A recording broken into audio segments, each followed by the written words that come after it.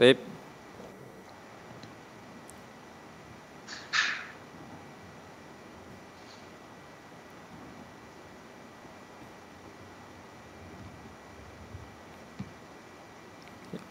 Bismillah. Assalamualaikum warahmatullahi wabarakatuh. Alhamdulillah, salatu wassalamu ala Rasulillah wa ala alihi wa sahbihi mawalah. Wa la hawla wa la quwata illa billah ma ba'd. Masyaallah muslimin, pemirsa Fatwa TV dan pendengar radio yang insyaallah dimuliakan oleh Allah Azza wa Jalla. Ahlan wa sahlan wa marhaban bikum. Senang sekali rasanya masih bisa menyapa para pemirsa dimanapun Anda berada, tentunya melalui program kesayangan kita yang selalu kita nantikan, program live interaktif Fatwa TV. Insyaallah pada kesempatan kali ini bertemakan Meneladani Akhlak Rasulullah Sallallahu Alaihi Wasallam yang dibimbing oleh al-Ustadz Dr. Sofyan Baswedan, hafidhahullah ta'ala. Beliau merupakan Ketua Dewan Fatwa Perhimpunan al-irsyad. Alhamdulillah kita telah terhubung dengan al-Ustadz Dr. Sofyan Baswedan, hafidhahullah ta'ala. Mari sama-sama kita sapa beliau terlebih dahulu. Assalamualaikum warahmatullahi wabarakatuh, Ustaz. Waalaikumsalam warahmatullahi wabarakatuh. Bagaimana kabarnya, Ustaz? Sehat, Ustaz? Alhamdulillah sehat-sehat. Mudah-mudahan antum dan para pemirsa semuanya juga dalam keadaan sehat. Amin, amin ya rabbal alamin, Ustaz. Sebelum kita mulai acara ini, ada beberapa pengumuman yang ingin kita beritahukan kepada para pemirsa bahwasanya program acara live interaktif Fatwa TV ini memungkinkan para pemirsa untuk bisa bertanya langsung kepada Al-Ustadz, tentunya dengan tema yang telah ditentukan. Jadi bagi para pemirsa yang ingin bertanya langsung kepada Ustadz Dr. Sofyan Baswedan bisa menghubungi kami nantinya di nomor 021 2123 2333. Ya, kami ulangi sekali lagi, bagi para pemirsa yang ingin berkonsultasi langsung dengan Al-Ustadz Dr. Sofyan Baswedan bisa menghubungi kami nantinya di nomor 021 2123 2333. Kemudian kami juga ingin menyapa para pendengar radio yang ikut mendengarkan acara ini melalui tayangan radio. Di antaranya ialah Radio Al-Hikmah Banyuwangi, kemudian ada Radio FM Probolinggo, Radio Dai Tengaran, Radio Binbas Yogyakarta, Radio Sahabat Tegal, Radio Gema FM Bontang, kemudian Radio Hang FM Batam, Radio Tuah FM Riau, Radio Madinah Caruban, Radio Amuba Pangkal Pinang, dan Radio Mas FM Sragen. Ahlan wa sahlan wa marhaban bikum.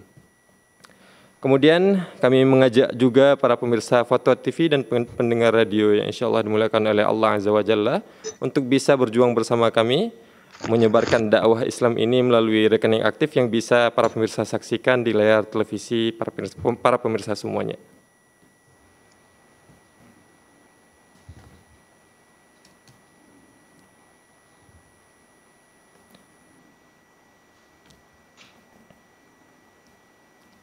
Assalamualaikum wa fikum.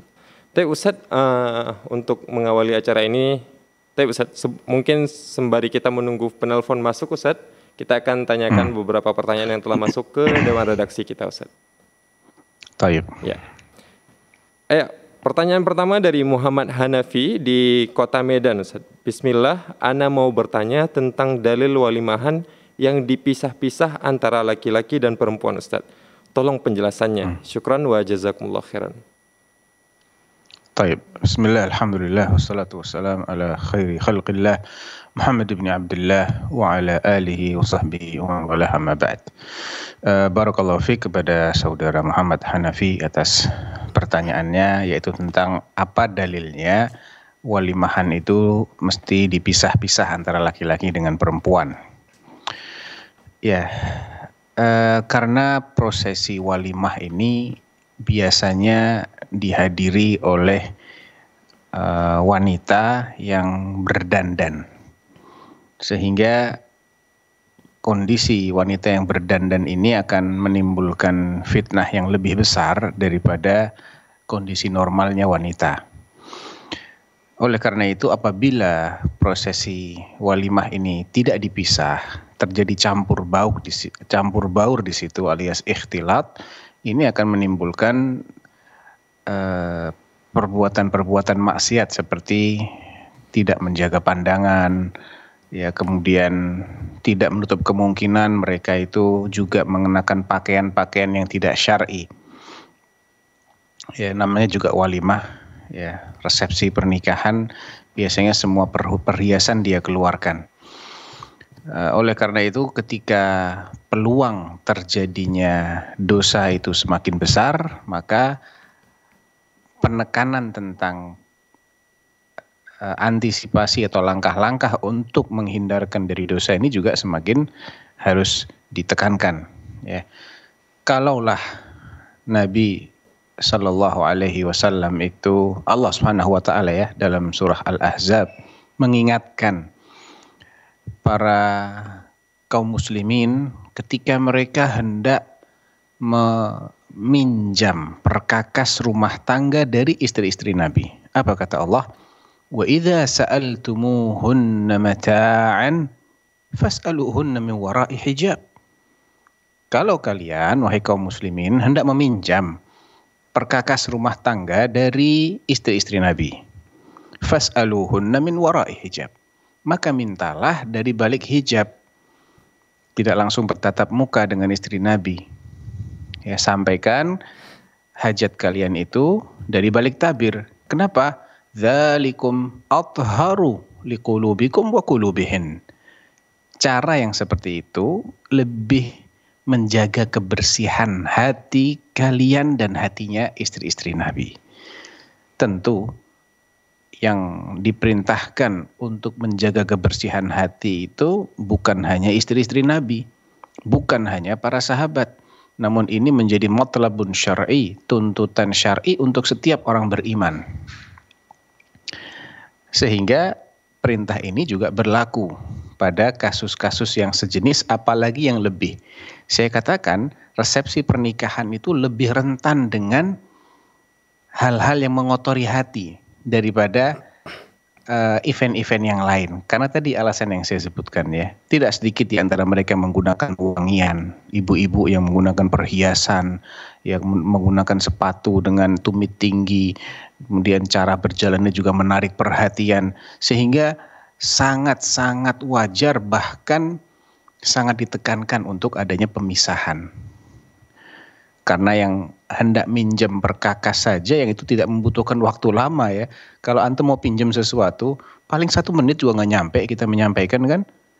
Wahai istri Nabi, saya perlu apa ya, wajan atau perlu apa, atau perlu ini atau perlu itu. Singkat. Pun demikian Allah suruh agar itu disampaikan dari balik hijab. Bagaimana dengan resepsi pernikahan yang itu mungkin berlangsung bisa berjam-jam. Nah, Ustadz, syukran Ustadz wa jazakumullah khairan Ustadz atas jawabannya. Ustadz, kita berpindah ke pertanyaan selanjutnya, datang dari Kota Luxmawe, Provinsi Aceh. Ustadz, mohon pencerahannya. Ternyata selama 6 bulan ini suami udah nikah lagi dengan wanita lain di kota yang sama kami tempati tanpa sepengetahuan ana. Dan sekarang mereka tinggal di kota tempat suami bekerja.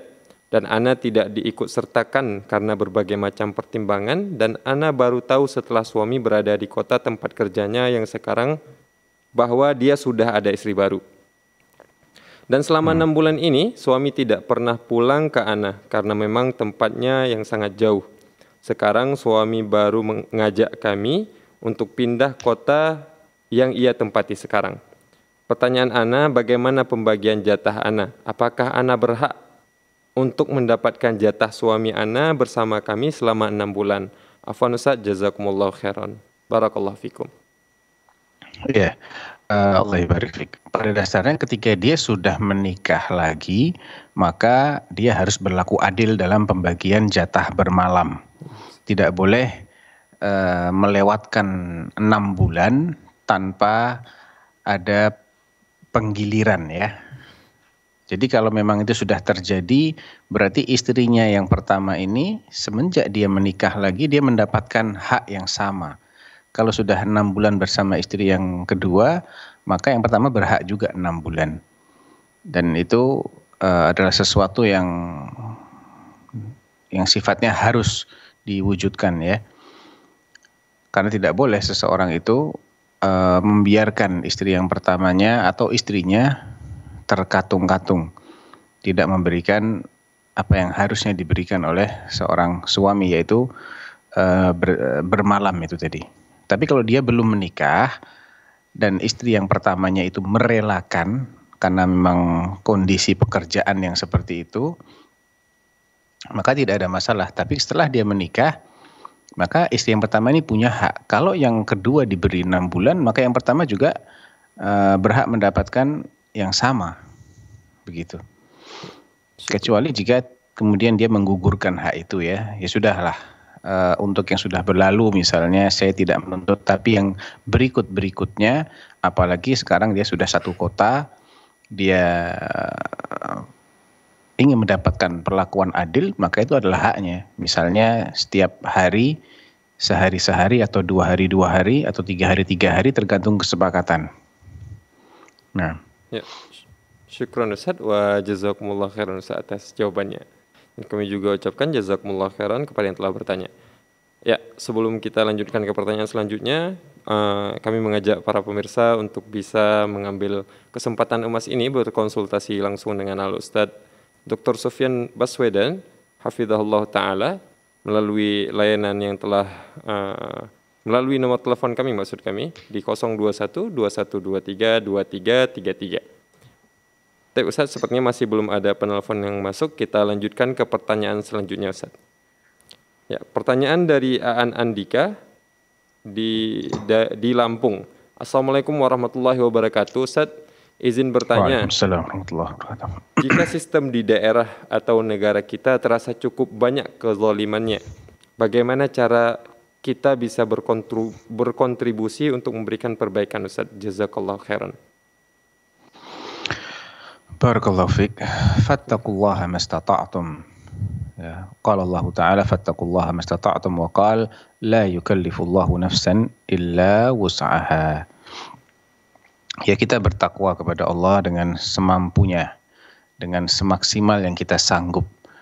Kita jaga diri kita jaga keluarga kita, jaga handai taulan kita, kerabat-kerabat kita, teman-teman kita, dan siapapun yang kita bisa ajak mereka untuk bertakwa kepada Allah, kita ajak untuk bertakwa kepada Allah. Itulah kontribusi kita untuk perbaikan negara kita yang kita cintai ini. Adapun dakwah kita itu diterima, orang mengikuti ataukah orang belum mengikuti, itu tidak menjadi tanggung jawab kita. Yang penting kita sudah berusaha.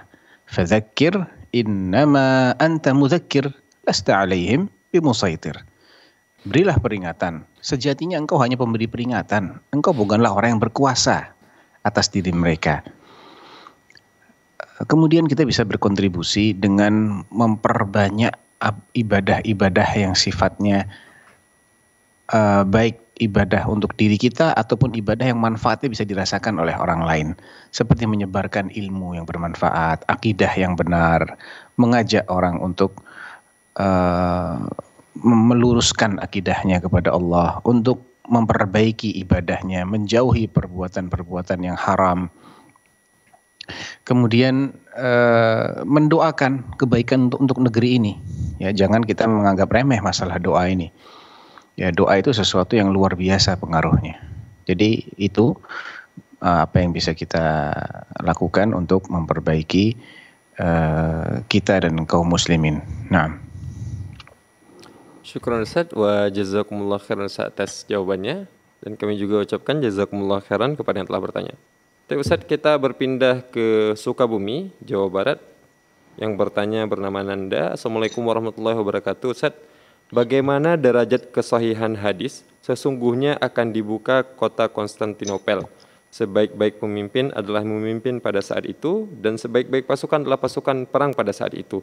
Dan bagaimana hukumnya menamai anak dengan nama Al-Fatih, karena nama tersebut terinspirasi dari pemimpin perang pada saat itu, Ustaz. Ya, syukran. Ya. Allah ibarik fiik. Pertama, saya terus terang tidak ingat pasti ya derajat hadisnya bagaimana. Akan tetapi hadis itu ada beberapa redaksi.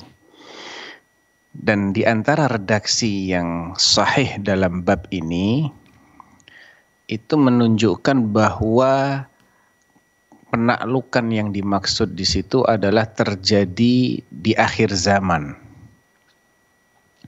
Karena dilakukan dengan takbir, ditaklukkan dengan takbir dan tahlil, bukan dengan kekuatan senjata. Itu ada dalam Sahih Muslim ya. Sehingga tidak bisa diartikan bahwa penaklukan yang dimaksud itu adalah yang dilakukan oleh Sultan Muhammad Al-Fatih dari Kesultanan Turki Utsmani itu. Itu yang pertama. Yang kedua, masalah penaklukan kota Konstantinopel yang tidak dijelaskan oleh hadis itu kapan terjadinya dan siapakah komandan yang melakukan penaklukan itu. Secara pasti tidak dijelaskan. Sehingga menafsirkan bahwa yang dimaksud pasukan yang menaklukkannya adalah pasukan yang dipimpin oleh Sultan Muhammad Al-Fatih, ini adalah penafsiran yang perlu didukung oleh dalil. Kalau tidak ada dalil yang mengarah ke sana, karena dalilnya tidak menyebutkan kan siapa panglimanya, tidak disebutkan di situ, dan siapa saja yang ikut serta nggak disebutkan. Namun Nabi SAW hanya memberikan informasi latuftahanna al-Qustantiniyah fa ni'mal jaysh jayshuhum wa ni'mal amir amiruhum. Akan ditaklukkan kota Konstantiniyah, Madinatu Kaisar. Maka sebaik-baik pasukan adalah pasukan yang menaklukkannya dan sebaik-baik komandan adalah komandan dari pasukan itu. Tidak menyebut nama di sini. Berikutnya, yang namanya penaklukan Konstantinopel ini bukanlah jaminan bahwa semua yang ikut serta pasti lebih mulia. Tidak. Ya, tetap saja yang namanya dalil-dalil syar'i itu syarat dan ketentuannya berlaku. Ya, tidak berarti seandainya pun yang dimaksud adalah Sultan Muhammad Al-Fatih dan pasukannya adalah pasukan yang beliau pimpin, tidak berarti bahwa apa yang dilakukan oleh Sultan Muhammad Al-Fatih itu mesti benar semua. Tetap saja yang menjadikan tingkah laku seseorang, ucapan seseorang, ataupun keyakinan seseorang itu benar ataupun salah, itu parameternya adalah dalil syar'i. Saya buat analogi yang sederhana ya, karena ini sering dijadikan sebagai alasan untuk mengeluh-elukan sosok Muhammad Al-Fatih itu. Walaupun sebetulnya ada sisi kelam pada biografi beliau yang banyak orang tidak tahu. Ya, banyak sekali orang tidak tahu, cuman ya tidak perlu saya sebutkan di sini. Intinya kita mesti mendudukkan sesuatu itu dengan proporsional. Saya sebutkan sebuah contoh orang yang sudah mendapat jaminan masuk jannah. Contohnya khalifah yang 4 itu. Abu Bakar, Umar, Utsman, Ali. Atau 10 orang yang telah mendapat kabar gembira dari Nabi SAW bahwasanya mereka akan masuk jannah. Kalau kita perhatikan, Nabi menyampaikan hal tersebut, itu ke-10 orang tersebut masih hidup semua. Ya. Ketika Nabi mengatakan Abu Bakr fil jannah, wa Umar fil jannah, wa Uthman fil jannah, wa Ali fil jannah, wa Talha, wa Zubair, wa Sa'ad bin Abi Waqqas, wa Abu Ubaidah bin al-Jarrah, wa Abdurrahman bin Auf, wa Sa'id bin Zaid. 10. Ini contoh saja, bukan hanya 10, tapi contoh ya. Nabi menceritakan hal itu ketika mereka semuanya masih hidup. Dan tidak ada satu pun yang setelah mendengar sabda Nabi SAW tersebut kemudian mereka kendor dalam beribadah. Mereka bersandar dengan hadis Nabi SAW. Walaupun hadis Nabi itu pasti benar, tidak mungkin. Kalau Nabi sampai sudah mengatakan fulan fil jannah, kemudian ternyata tidak masuk jannah, berarti itu adalah kedustaan dan Nabi tidak mungkin berdusta. Tapi kita perhatikan tidak ada satupun yang kendor ibadahnya. Mereka tetap takutnya kepada Allah, semangatnya dalam beribadah, dalam mengamalkan yang wajib, yang sunnah, menjauhi yang haram, yang makruh. Tidak berubah, justru bertambah. Dan ketakutan mereka kalau mati dalam kemunafikan tetap ada. Sayyidina Umar tuh sempat menyumpah sahabat Hudzaifah bin Yaman karena beliau itu diberi rahasia oleh Rasulullah tentang siapa-siapa yang bakal mati dalam keadaan munafik. Umar tuh tanya, nyumpah Hudzaifah, nasyattuka billah, hal zakarani Rasulullah sallallahu alaihi wasallam. Aku sumpah engkau atas nama Allah. Apakah Rasulullah menyebut namaku? Hudzaifah bilang tidak. Artinya apa? Ini sudah jelas loh. Jaminannya dari Rasulullah. Umar fil jannah, Abu Bakar fil jannah. Ini berarti jaminan itu seandainya pun sudah dikeluarkan dan ditujukan kepada orang-orang yang disebut jelas namanya, tetap aja syarat dan ketentuannya tetap berlaku. Dia tetap harus menjaga tauhidnya, dia tetap harus istiqomah di atas ketaatan kepada Allah. Kalau tidak, maka itu bisa tercabut. Ya, jadi menamai anak dengan nama Al-Fatih, saya katakan tidak berdosa, namun ada yang lebih baik. Ya, ada yang lebih baik. Para sahabat itu jauh lebih baik daripada Muhammad Al-Fatih. Saya tidak usah bahas akidahnya dia apa, yang jelas ada banyak catatan.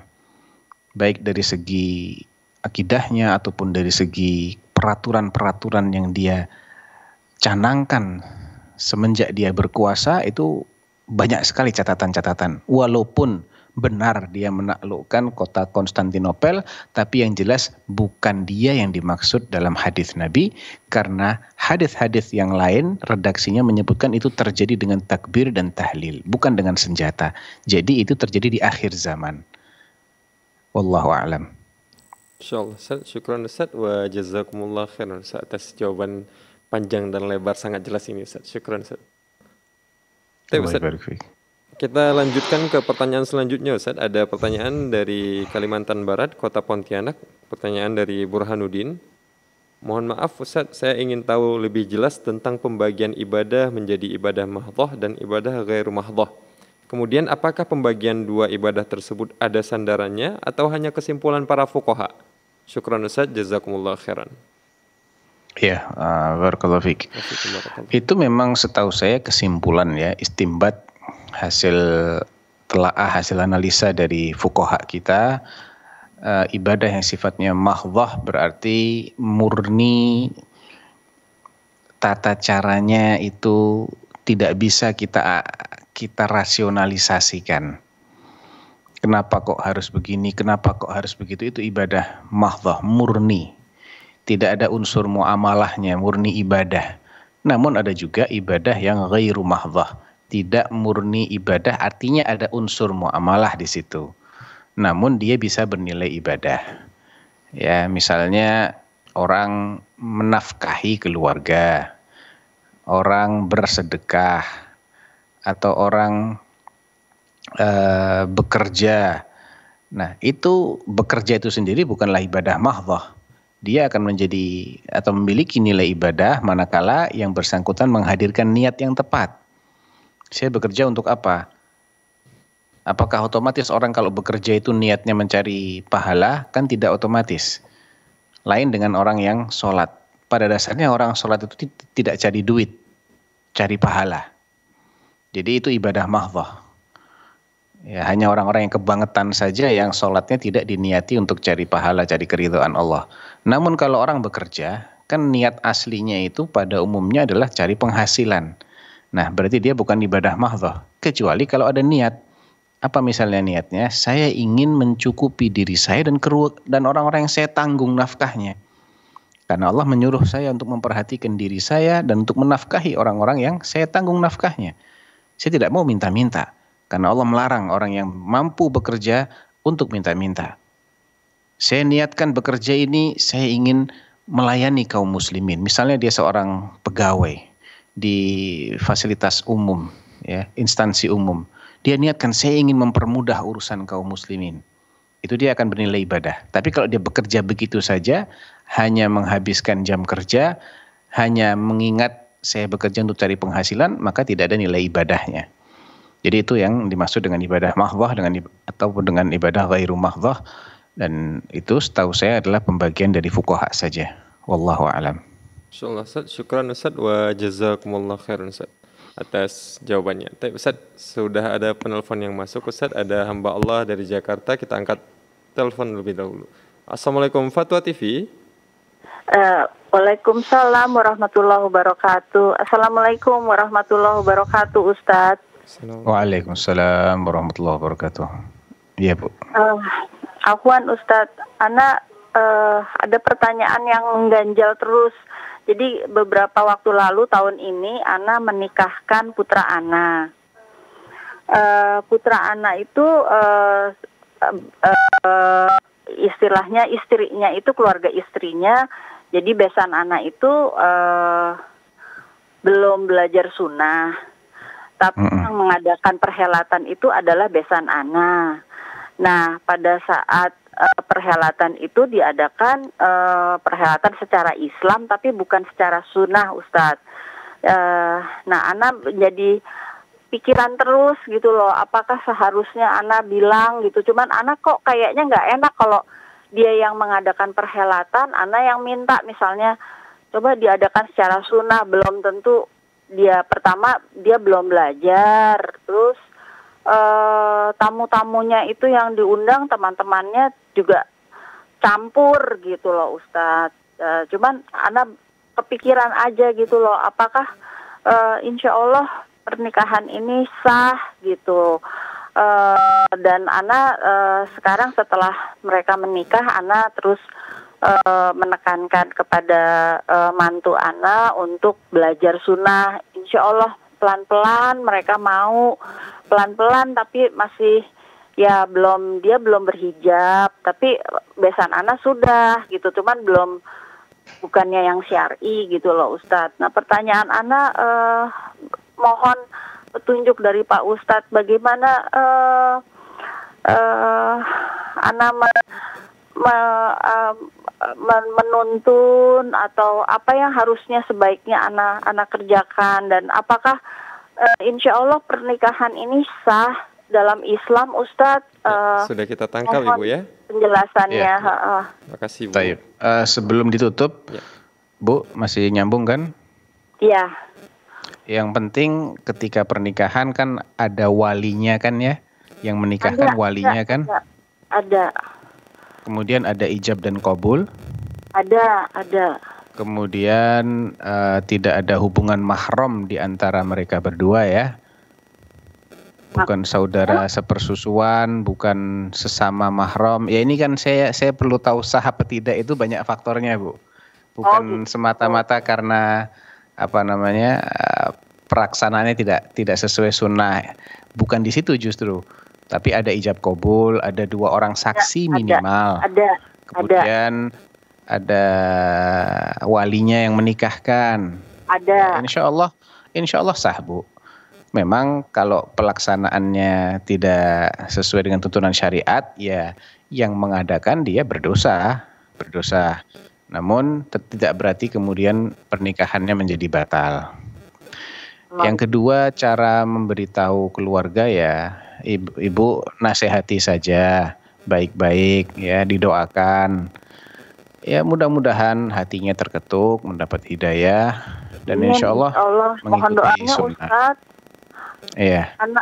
Karena Ana terus terang bingung bagaimana menyampaikannya ya gitu ya, kalau maksudnya itu sudah lewat gitu ya, tapi ya kalau sudah lewat sudah. Gitu loh. Tapi Ana ya, terus selalu mengingatkan, dan Ana juga membelikan mantu Ana itu, tapi belum dipakai. Cuman Ana bolak-balik bilang setiap bertemu. Ya itu tidak menjadi tanggung jawabnya Ibu lagi. Karena kan masing-masing sudah balik, sudah bertanggung jawab terhadap apa yang dia lakukan. Jadi fungsinya orang tua itu menasehati saja. Menasehati. Nah. Tapi apakah maksudnya kalau itu berjalan, mungkin dia nggak langsung memakai, terus dia nggak langsung, tapi dia ya sedikit-sedikit mulai mau mendengarkan. apakah itu normal dan apakah itu mereka tidak berdosa gitu loh istilahnya? Ya tetap berdosa, Bu. Tiap hari tidak menutup aurat itu berdosa, Bu. Nggak ada yang bisa mengatakan tidak berdosa. Justru itu tetap berdosa, tapi dosanya ditanggung sendiri, Bu. Ibu tidak menanggung dosanya, kan Ibu sudah mengingatkan. Ya nanti yang bertanggung jawab itu adalah si menantunya Ibu sendiri atau anaknya Ibu. Ya, karena itu di bawah tanggung jawab dia kepala rumah tangganya. Kalau dia tidak menegur, dia tidak menyuruh istrinya untuk taat kepada Allah, dia biarkan, dia berdosa. Gitu, Bu. Tapi Ibu nggak berdosa. Pak Ustadz, kalau misalnya nanti suatu waktu sampai tiba saatnya mereka misalnya akhirnya istrinya mau berhijab misalnya nih, apakah pernikahan itu perlu untuk diulang lagi? Enggak perlu. Enggak ada hubungannya dengan keabsahan pernikahan, Bu. Gitu. Keabsahan pernikahan tadi itu syarat-syaratnya ada wali yang syar'i, ya, kemudian ada ijab qabul, ada 2 orang saksi, dan mereka adalah orang yang tidak terlarang untuk menikah. Makanya saya tanya kan, bukan mahram kan? Bukan, nggak ada hubungan persusuan kan? Nggak ada. Ya, nggak ada masalah, Bu. Gitu. Ada ijab qabul, sah, insyaallah. Pernikahan itu sendiri tidak perlu diulang ya, Ustaz? Nggak perlu diulang, insyaallah. Insyaallah. Cukup, Ibu ya. Ya, jazakallah khair, Pak Ustaz. Assalamualaikum warahmatullahi wabarakatuh. Waalaikumsalam warahmatullahi wabarakatuh. Ya, kami ucapkan jazakumullah khairan atas jawabannya, dan kami juga ucapkan jazakumullah khairan kepada Ibu yang telah bertanya. Tapi Ustaz, sepertinya belum ada penelpon selanjutnya. Kita lanjutkan pertanyaan yang telah masuk di Dewan Redaksi kita, Ustaz. Ya, pertanyaan selanjutnya dari sepertinya terputus ya, para pemirsa. Sepertinya koneksi kita dengan Al-Ustadz Dr. Sofyan Baswedan terputus. Jadi kita akan menunggu sejenak sampai koneksinya kembali tersambung lagi. Ya, kami beritahukan kepada para pemirsa bahwasanya acara live interaktif Fatwa TV bersama Al-Ustadz Dr. Sofyan Baswedan dengan tema Meneladani Akhlak Rasulullah SAW memungkinkan para pemirsa untuk bisa bertanya langsung dengan Al-Ustadz Dr. Sofyan Baswedan. Jadi bisa menghubungi kami. Untuk para pemirsa yang ingin bertanya langsung kepada Al-Ustadz Dr. Sofyan Baswedan, bisa menghubungi kami di nomor 021 2123 2333. Ya, kami ulangi sekali lagi, bagi para pemirsa yang ingin bertanya langsung kepada Al-Ustadz Dr. Sofyan Baswedan, tentunya dengan tema yang telah kita tentukan, bisa menghubungi nomor kami di 021 2123 2333. Nah, ya, tak lupa pula kita selalu mengajak para pemirsa untuk terus mengikuti seluruh rangkaian acara Fatwa TV mulai dari hari Senin sampai hari Jumat. Ya, yang bisa rinciannya Anda lihat di website www.dewanfatwa.com. Nah, melalui website ini pula para pemirsa memungkinkan untuk bisa bertanya kepada Asaatidzah Dewan Fatwa Perhimpunan al-irsyad. Jika para pemirsa tidak berani bertanya langsung atau berani berinteraksi langsung dengan Ustadz melalui program acara live interaktif. Dan para pemirsa juga bisa melihat jawaban-jawaban Asaatidzah Dewan Fatwa tentang pertanyaan-pertanyaan yang telah dijawab oleh Asaatidzah Dewan Fatwa. Lebih kurang ada sekitar 7.000-an pertanyaan yang telah masuk ke Dewan Fatwa Perhimpunan al-irsyad, dan 5.000-nya sudah dijawab oleh Asaatidzah Dewan Fatwa Perhimpunan al-irsyad. Kemudian kami juga mengajak para pemirsa untuk bisa bergabung bersama kami menyiarkan syiar dakwah Islam ini melalui rekening aktif yang bisa para pemirsa saksikan di layar kaca televisi Anda.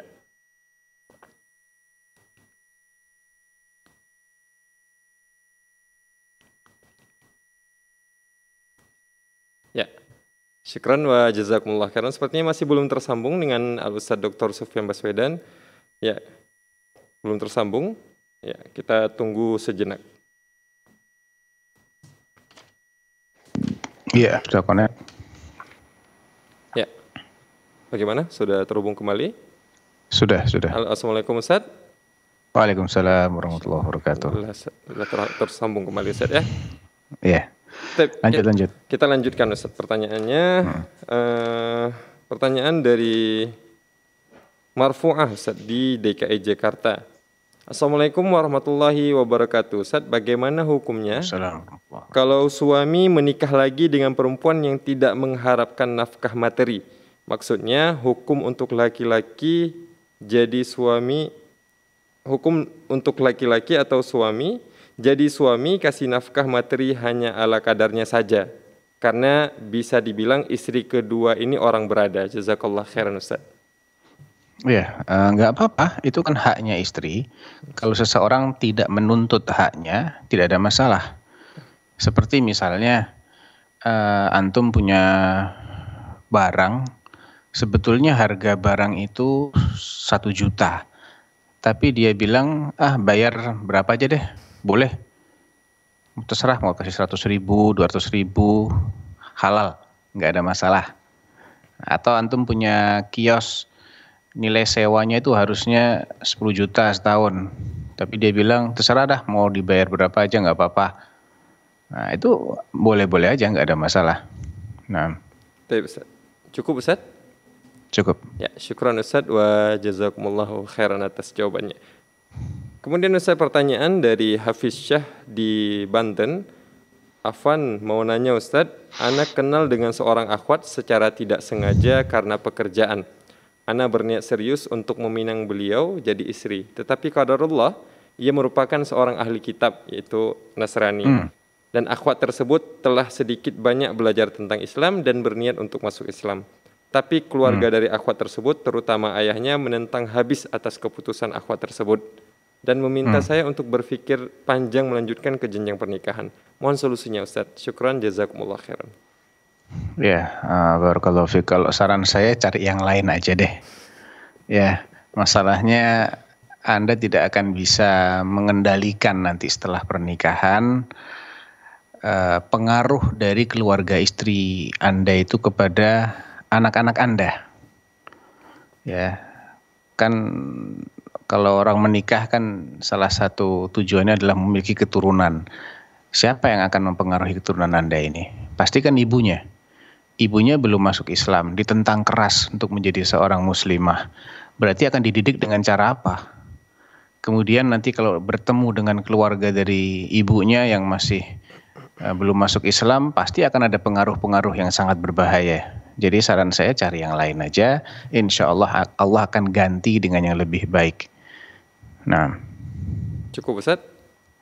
Cukup. Ya, syukran Ustaz wa jazakumullah khairan atas jawabannya Ustaz. Kemudian pertanyaan selanjutnya Ustaz ada dari Ari Sa'bana di DKI Jakarta. Ustaz, apa yang terjadi dengan diri Ana? Rasanya Ana tak ada lagi semangat menjalani kehidupan ini dan tidak bermakna. Ana minta nasihat agar hati Ana menjadi tenang dan tentram. Ya, terhubung Ustaz? Coba diulang. Ya, kita ulangi. Iya, putus-putus tadi, coba diulang lagi. Kita ulangi ya pertanyaannya Ustaz. Pertanyaannya, Ustadz, apa yang terjadi dengan diri Ana? Rasanya Ana tidak ada lagi semangat menjalani kehidupan ini dan serasa tidak bermakna. Ana minta nasihat agar hati Ana menjadi tenang dan tentram. Untuk diketahui, Ana adalah orang dengan gangguan jiwa atau bisa disebut skizofrenia. Alhamdulillah, Ana sudah pulih dan sampai saat ini masih menjalani terapi obat dari psikiater. Hanya saja Ana masih depresi dan suka sedih. Syukran Ustaz, jazakumullah khairan. Nah, untuk skizofrenia sendiri Ustaz, gangguan definisinya apa ya? Gangguan yang mempengaruhi kemampuan seseorang untuk berpikir, merasakan dan berperilaku baik. Cuman itu yang disebutkan di Google Ustaz. Agak putus-putus tadi apa? Definisinya apa tadi? Skizofrenia itu? Gangguan yang mempengaruhi kemampuan seseorang untuk berpikir, merasakan dan berperilaku baik. Terdengar Ustaz? Gangguan yang mempengaruhi perilaku, kemampuan seseorang untuk berpikir, merasakan dan berperilaku baik. Hanya itu Ustaz. Aduh, suaranya putus-putus ya. Ya, halo Ustaz. Terdengar Ustaz? Ya, halo. Ya. Saya ulangi lagi. Tersendat ya, koneksinya. Saya ulangi lagi Ustaz ya. Ya, definisi skizofrenia, gangguan yang mempengaruhi kemampuan seseorang untuk berpikir, merasakan dan berperilaku baik. Ya. hanya itu saja Ustadz yang disebutkan di Google Ustadz. Iya.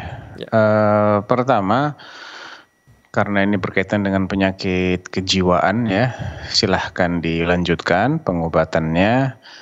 Yang kedua, saya sarankan agar banyak-banyak zikrullah. Karena Allah SWT mengatakan, ala bizikrillahi tatma'innul qulub. Bahwa dengan mengingat Allah itu hati akan menjadi tenang.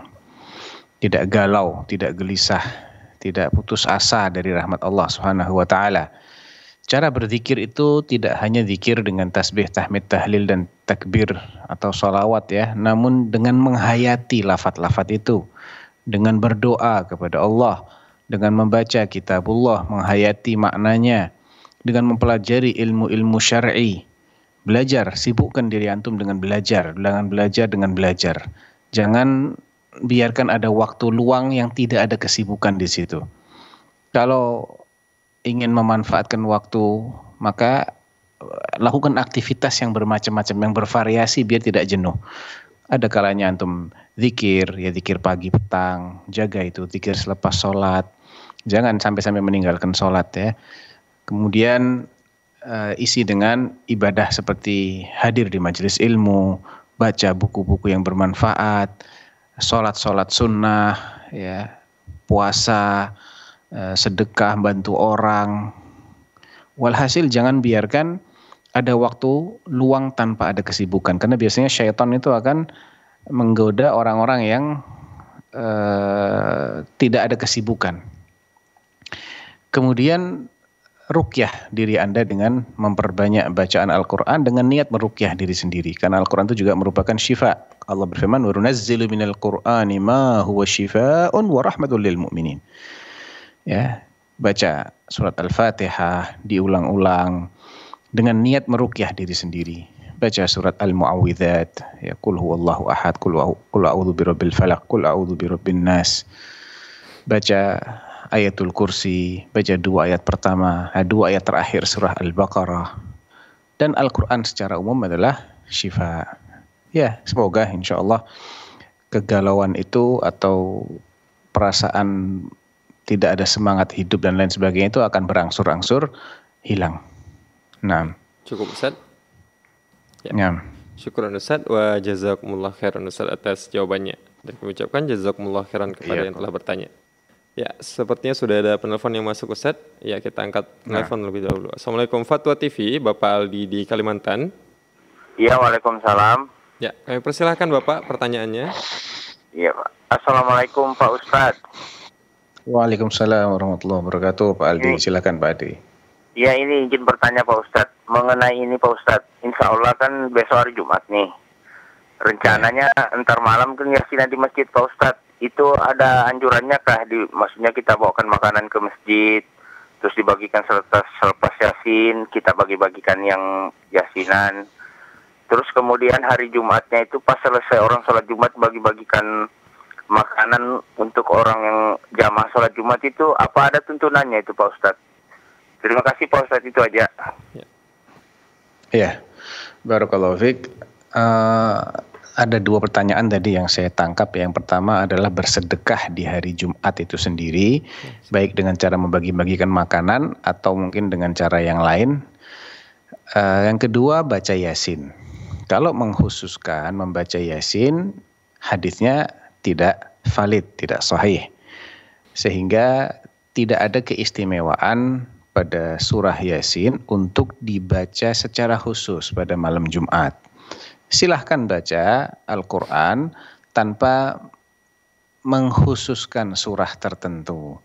Karena pengkhususan itu membutuhkan dalil. Kalau dalilnya tidak valid, ya berarti tidak boleh kita meyakini khusus surat ini dibaca di waktu tertentu memiliki keutamaan yang lebih daripada yang lain. Ini kan sesuatu yang sifatnya ghaib, fadilah yang akan didapatkan oleh seseorang ketika membaca Al-Quran secara istimewa, secara khusus, itu adalah sesuatu yang ghaib. Yang kita tahu adalah setiap hurufnya diganjar dengan 10 pahala. Namun apa kelebihan membaca surat Yasin di malam Jumat atau di hari Jumat misalnya? Nah, ini perlu dalil khusus. Setahu saya tidak ada yang valid dalam bab ini. Kemudian terkait dengan sedekah, ada sebuah riwayat ya, cuman saya lupa kalau nggak salah riwayat itu dari, kalau nggak dari tabi'in atau dari sahabat gitu ya, yang pada intinya menceritakan bahwa sebagian salaf kita itu memang suka bersedekah di hari Jumat. Karena hari Jumat adalah hari yang paling mulia. Itu jelas ya, Sayyidul Ayyam Yaumul Jum'ah. Penghulunya hari itu adalah hari Jumat. Sehingga biasanya ketika harinya itu lebih mulia, maka ibadah yang dilakukan di hari tersebut memiliki nilai lebih dibanding ibadah di hari lainnya. Ya, mungkin dari situlah ada anjuran sedekah di hari Jumat.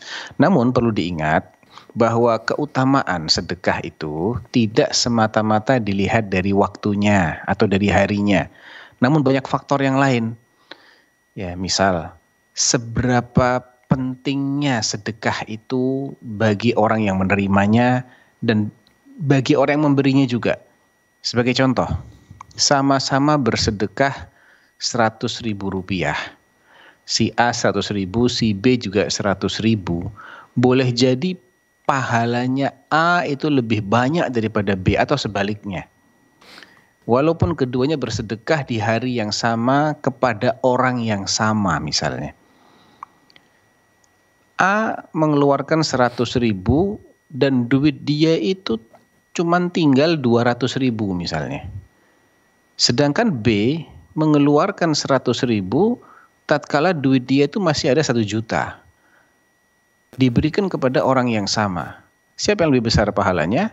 Yang A. Karena 100.000-nya A ini lebih berharga daripada 100.000-nya B di mata masing-masing.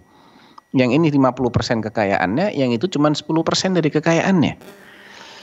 Bisa jadi juga urgensi atau manfaat dari sedekah itulah yang menjadikan pahalanya semakin besar. Contohnya, Nabi SAW mengatakan, ayyu sadaqatin afdal ya Rasulullah? Qala anta tasaddaq wa anta sahihun syahih.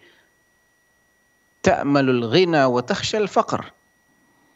Sedekah apa yang paling afdal ya Rasulullah? Kata beliau, engkau bersedekah ketika engkau sedang sehat dan engkau sedang berhemat-hematnya terhadap duit. Engkau berharap jadi orang kaya dan engkau takut miskin. Ketika itu engkau keluarkan hartamu, itu lebih besar, lebih afdal. Wala tumhil, jangan kau tunda-tunda. Sampai nanti ketika ajal menjemputmu, baru kamu wasiat. Buat si fulan sekian, buat si fulan sekian, buat si fulan sekalian. Padahal harta itu sudah berpindah ke tangan orang lain. Nah, jadi ada kalanya ketika orang sedang muda, sedang merintis usaha, sedang punya harapan akan jadi orang kaya, akan sukses bisnisnya, saya harus berhemat-hemat ini.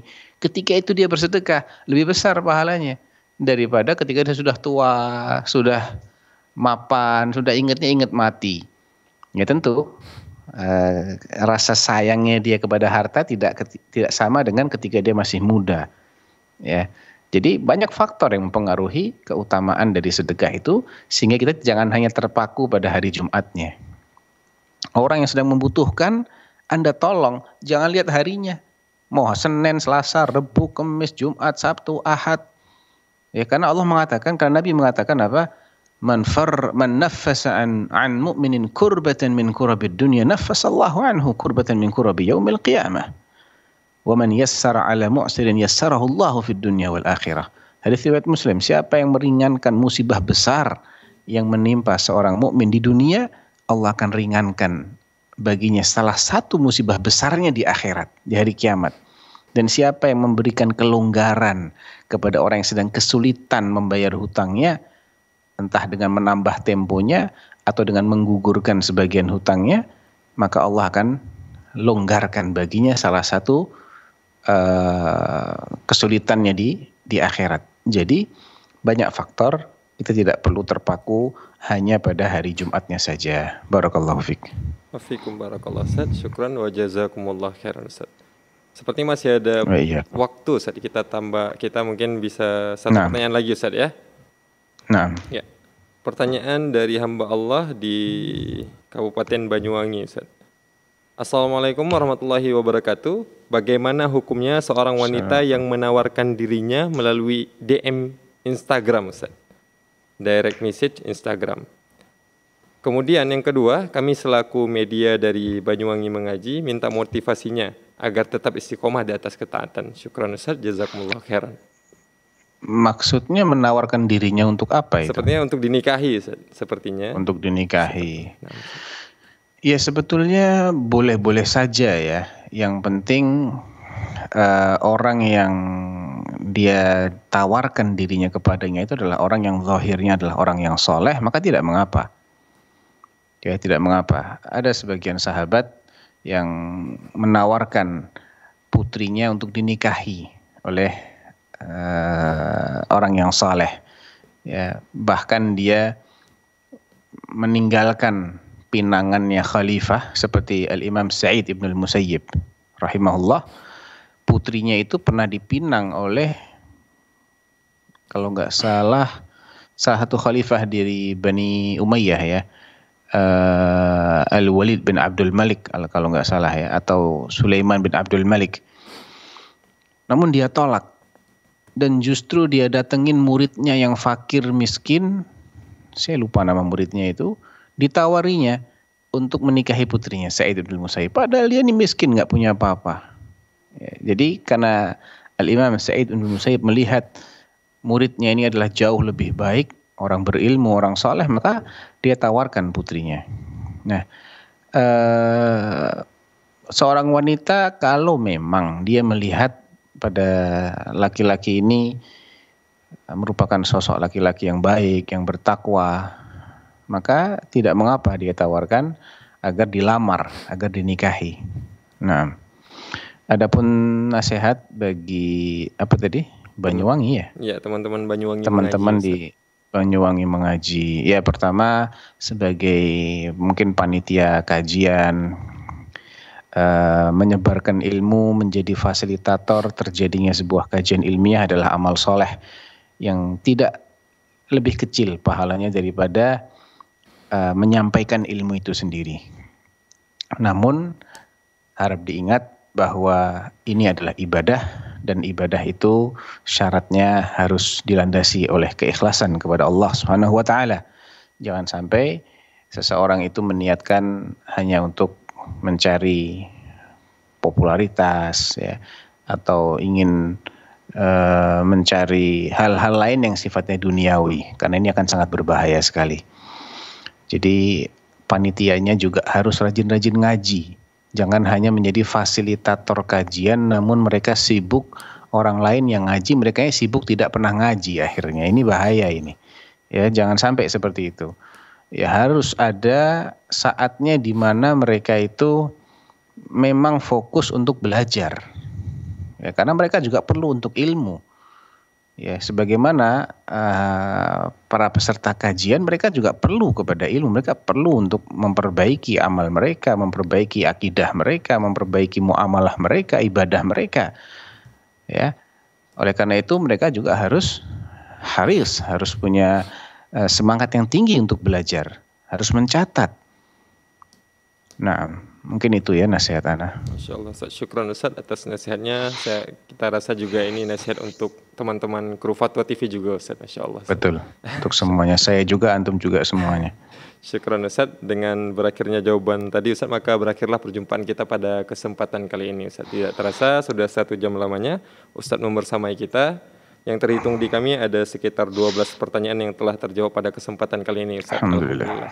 2 pertanyaannya dari penelpon, sisanya dari Dewan Redaksi yang telah masuk di website kita Ustaz. Syukran Ustaz atas waktunya. Jazakumullahu khairan katsiran Ustaz.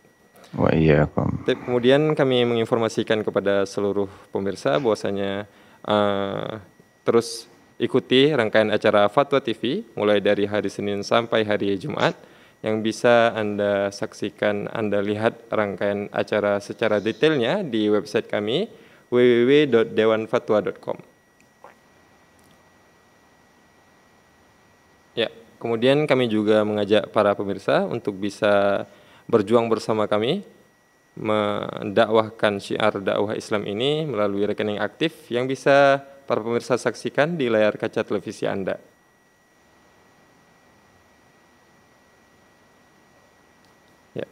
Syukran wa jazakumullah khairan. Saya mewakili seluruh kerabat kerja yang bertugas melalui studio Fatwa TV Jakarta pamit undur diri. Sallallahu ala nabiyina Muhammad. Wassalamualaikum warahmatullahi wabarakatuh.